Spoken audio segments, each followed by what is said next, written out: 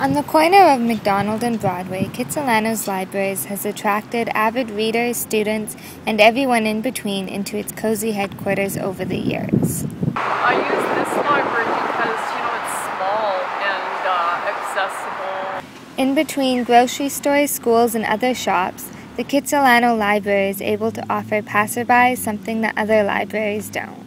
Sometimes when I, eat a snack or my lunch, I go to that end and sit on the wall, and I often look at this space, and I like it here. It's nice and quiet. But for the neighborhood group, the Kit Space Project, what they see is potential yet to be filled.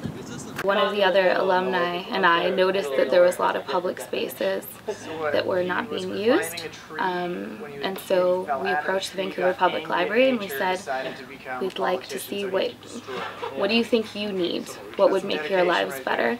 And they told us it would be some seating and it would be to revitalize that public space, and so that's where we started. The Kit Space Project is a group of volunteers who work to revitalize unused space. With the library being their first initial project, they have come up with creative ways to make the empty patio something spectacular. Our launch is on June 21st, and we have the theme of giant games. So we're going to have giant twister, giant Jenga, lemonade stand.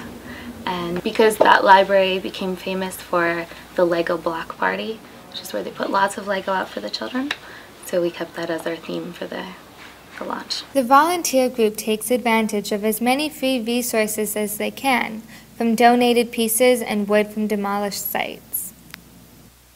Our wood comes from houses that are being demolished around the neighborhood, and we make friendships with the contractors to encourage them to give the wood to us so it doesn't go to landfill, especially the scrap pieces. We sand them down.